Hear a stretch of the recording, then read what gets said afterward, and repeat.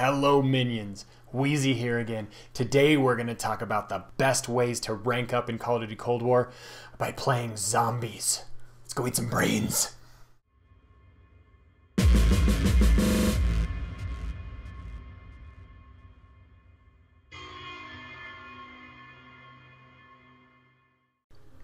Alright, so we are going to be focusing most of this video on Outbreak. I'm going to be giving you kind of a breakdown of the different objectives, as well as some side missions you can do, ways to hopefully rank up more quickly than that. But I'm also going to briefly, here at the beginning, address two other core zombie modes and just give a little bit of a breakdown on how they compare in terms of overall fun and playability, in my opinion, as well as how they compare as far as the amount of XP you'll earn. So again, the way that I introduce this video is this is, in my opinion, the best way to rank up using zombies, not necessarily the absolute most efficient. So first, let's talk about Firebase Z.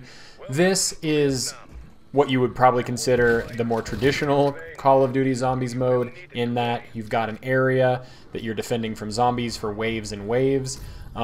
There obviously are some variations. There's a teleporter in Firebase Z where you can transport to another area, but it's the same basic concept as zombies in previous games, where you try to survive for as long as you can from waves of zombies, and they get more and more difficult until eventually you die. You can set a cap on 20 rounds, or you can just go as long as possible. But even though this was a mode that I really enjoyed in the past, it didn't really capture my attention in this game, and especially compared to the survival mode, it just didn't quite do as much. Here you can see, played one round, about 700 score per minute. It's really not a bad score per minute because of how many zombies you kill, but overall enjoyment, less so. I wouldn't necessarily recommend that over Outbreak. This is Onslaught mode, which is only 2 players. The wave-based mode goes up to 4, but this basically has it where you're fighting off kind of similarly waves of enemies, but you're following this orb around, and every time the orb power charges up, you move to a different area of the map, and you have to follow the orb because being outside of the orb circle will kill you. So it kind of makes an interesting, like, located, like, zombies horde mode. But fundamentally, it's still kind of the same concept. I actually enjoyed this significantly more than Firebase Z, and I felt like even though I didn't know who I was playing with, it was just a random, you kind of got more of a feeling of it being kind of like a brotherhood. You go through this like slaughter together, it's just the 2 of you, so it was really kind of a much more fun experience for me. But spoiler alert, as it turned out, the XP, the score per minute, just was surprisingly low for the amount of killing that you do in the amount of time that the game mode lasts. So even though I enjoyed this mode, and I would probably play it more, I really can't recommend it as far as ranking up. And again, I didn't quite enjoy it as much as the Outbreak mode. So so yeah, you're defeating elites, it's kind of wave-based, again, you know, 12 surges there. Well, when we get to the score here, you'll see it's just, this was probably the same 20-25 minute game, depending on how those, some of these last 20-30 minutes, Outbreak can last a bit longer, but 300 score per minute, like, it wasn't what I expected. For as much fun as it was, and as much as it felt like I was constantly shooting things, just didn't quite pan out as far as score per minute. So let's return back to Outbreak, and this is just classic Call of Duty Zombies fun, but spread out over the Dirty Bomb maps. And in this first clip here, I'm just kind of showing off that so far, I haven't necessarily tried every single weapon so far in Zombies, but of the ones that I've tried, this pump-action shotgun is my favorite just because of the devastating amount of damage it does up close, which in Zombies, you're going to be up close. This one is the level 1 Pack-a-Punched version, which is great because it does extra damage and it reloads 4 shells at once, has faster fire rate. It's just all of the things the base weapon does, but better. So I really enjoy this shotgun probably more than any other weapon I've used so far. And yeah, I just wanted to put a clip in there of that. But talking about it as a whole, let's go ahead and get into some of the objectives that you will go through in Outbreak.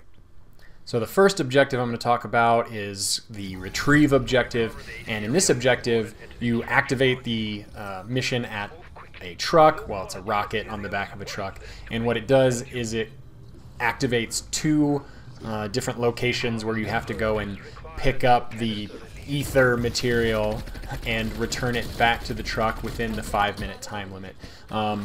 This can be most easily done if you have a vehicle. You can also do it on foot, although when you have the objective, the object in your hand, you move significantly slower. So running back with that is possible. I did it the first time I played this objective, but I recommend you use a vehicle if possible, because you can get back in vehicles when you have it. So, so once you've returned those two objectives to there, the rocket launches up into the sky, and the objective is complete, and you can move on to the anomaly and the next area, although we'll talk about that a little bit more in detail after I cover all of the objective types.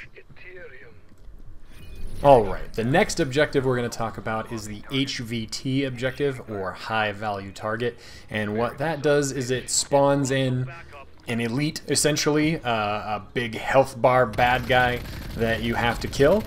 Seems pretty straightforward, but as you take about a third of his life, he teleports, flies through the sky to a second position. When you get to that location, take another third of his health, he flies to a third and final location, and at that point, depending on which elite it is, he will either split into two more elites that you then have to kill, which are a little bit easier, or in the case of the dude with the rocket arm, when you kill him the third time, he just dies. So overall, this is not super challenging. It's a fun one, and from what I've seen so far, it's the most common one I've encountered, although I get the impression that these are pretty well randomized. And next up we have the escort objective, which is where you follow a rover around the map as it goes to different warp anomaly points with a monkey in the back seat that procedurally transmorgifies. It gets what the fuck word am I looking for? It transforms. Jesus, it transforms into various things like snowmen and random shit. And you essentially defend the rover as it moves from point to point until it finally reaches the final point. Meanwhile, from each point you get waves of zombies, etc., etc. And once it reaches the final point and teleports itself into another dimension, then you have completed the objective. So this one is probably the easiest one of all of them. It's at least straightforward, and the waves are spread out far enough because the rover is traveling that it's really not super difficult. But yeah, this is another common one in my experience. And yeah, that once you've transported the rover, then you can move on to the next area. Okay, we only have two more that I'm going to talk about that I've run into so far. I'm not sure if there's more. But as you can tell, Outbreak has a variety of objectives that are kind of randomly chosen per area. So there's quite a lot of variety here. It's not going to feel too crazy routine that quickly. The next one is the holdout objective, and this one's actually really interesting because it teleports you to a new area that's a small room, much like the kind of like Firebase Z, the more classic zombies mode.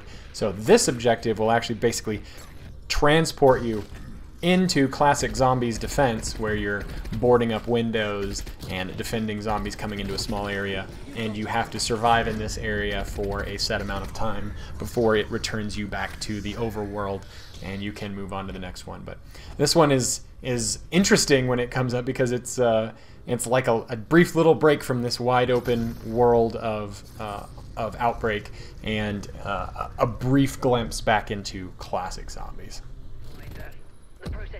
And the last objective that we're going to discuss is the defend objective, and this one is just as advertised. There is a object that you have to defend, like a research console that's got a satellite uplink or whatever to transmit data back, and you basically just stop zombies from punching it and defend the area. So for a set amount of time you have to just kill waves of zombies and not let them punch the machine to death.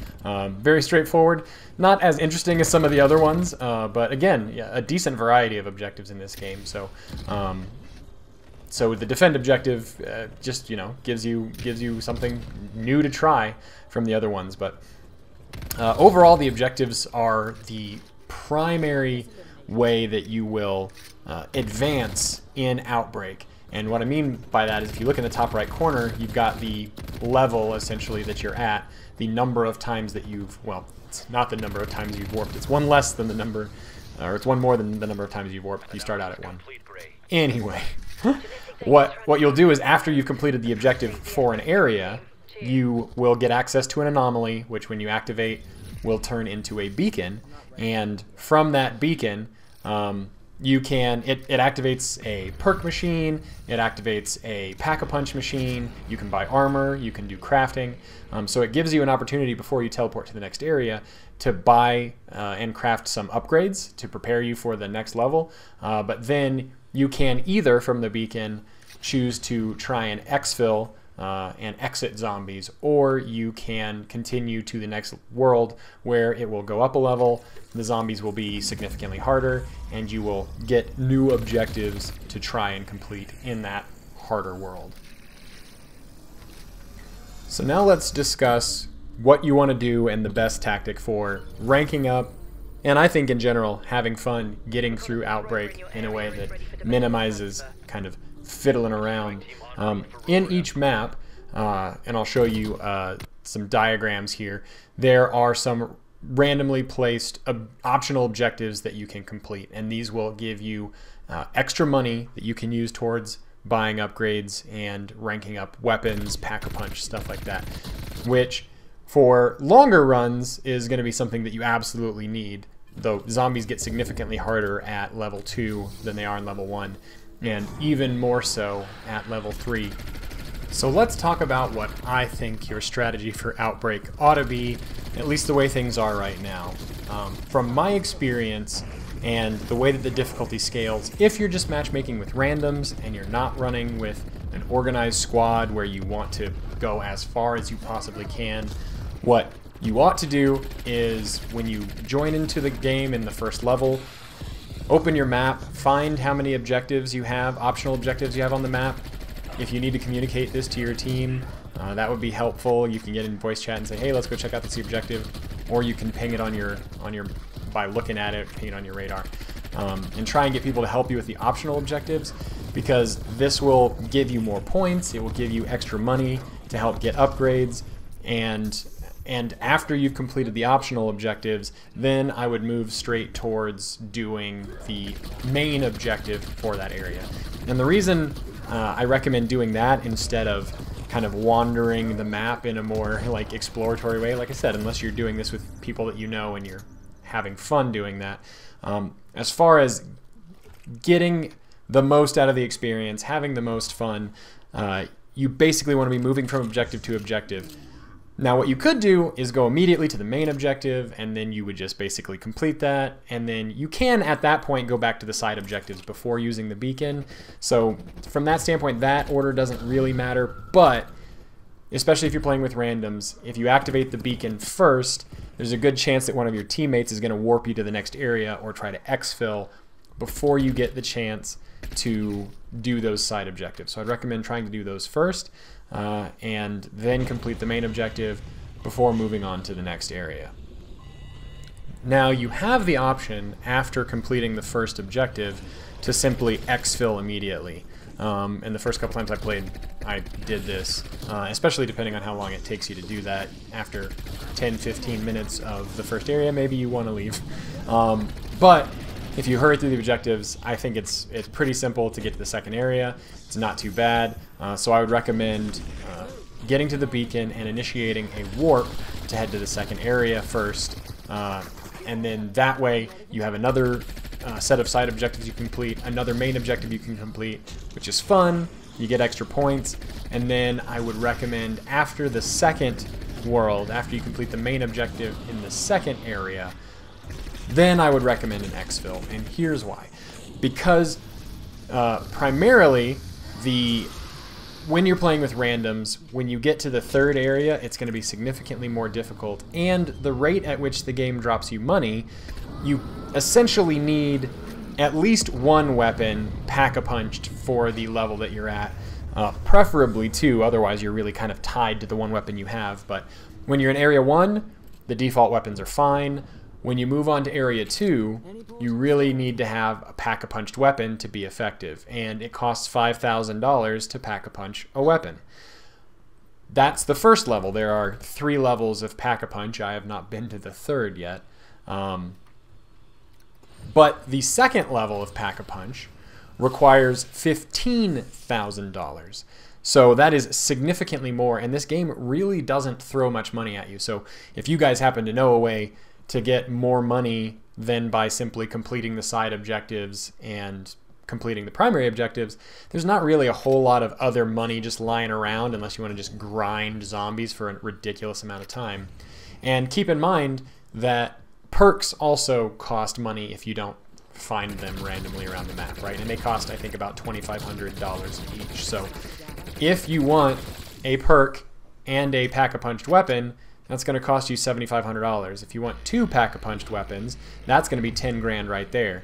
So you're going to find that after your first level, yes, you can pack-a-punch one or both of your weapons pretty easily.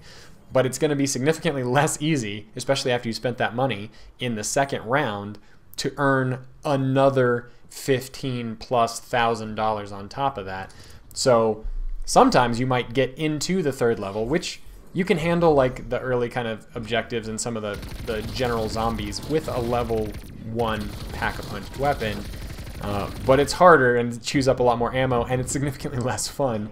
And then when you get enough money, you can go and upgrade to a level 2 pack-a-punch weapon, in which case you're kind of back to normal on the overall difficulty for killing zombies. Now, again, the caveat on this is if you're playing with a group of 4 and you really just want to get an organized squad and you want to go as far as you can, as many levels into the game as you possibly can, then you can kind of disregard this, right? And try and maximize your money, try and get your upgrades, stick together, really grind things out. You'll tend to find that when you're matchmaking with randoms, you guys will consolidate around objectives, but other than that, people will just kind of wander around the map and explore a little bit. And in that case, being by yourself in a level 3 world with a weapon that's only been pack-a-punched once, you will find it very dangerous. So my suggestion would be, do the side missions in the first area, complete the first objective, pack-a-punch one or both of your weapons, move on to the second area, complete the side objectives, complete the main objective. This'll be a lot of fun. You'll get a lot of points. You'll probably at this point be spending between 30 to 45 minutes in the game, depending on how quickly you push through it. It could be as fast as 20-25 minutes if you just really knock it out. But then you'll be 30-45 minutes in, and then if you exfil after the second objective, the exfil is doable, and then you get the Ethereum bonuses for upgrading your perks and skills and stuff like that. So in my experience and in my opinion where I'm at right now, that seems to be the best balance for Outbreak zombies, and it results in a very respectable score per minute, helps you rank up the battle pass, helps you rank up your weapons, helps you rank up your overall XP. It's just a really fun, less frustrating way to rank up in the game while enjoying some awesome zombie slaughtering action. So that said, the other caveat and the other reason I would suggest perhaps not trying to push on to level 3 is, with this being Cold War and it still being pretty buggy and a little bit broken, the longer you push on in this game, the more likely you are to run into a significant technical issue. So for instance, the one time, well, I guess I've done it a couple times, but one of the main times I actually got one of my weapons ranked up to Pack-a-Punch level 2 when we were in the third level and I had a good weapon and it felt like, okay, we might be able to push on the next one. I got a connection interrupted and I got dumped from the game. So I did, as far as I can tell, I kept all the weapon ranks, the upgrades and stuff, the XP that I had earned during the match.